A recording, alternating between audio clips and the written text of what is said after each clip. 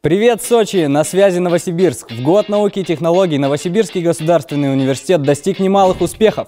НГУ открыл Климатический центр, где мы разрабатываем технологии увеличения поглощения углекислого газа и применяем их на карбоновых фермах. На базе университета летом прошла большая математическая мастерская, в которой приняло участие 150 человек. Наши спутники в скором времени будут запускаться на орбиту и отслеживать космическую погоду в рамках программы «Универсат», а обученные студентами нейросети смогут определять раковые опухоли.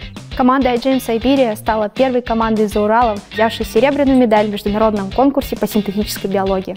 Наши студенты завоевали медали на Дельфийских играх, а 39 бакалавров, магистрантов, аспирантов получили стипендии президента. С вами был лучший вуз мультивселенной. Передаем всем привет и ждем вас всех в гости к нам в Сибирь. Пока!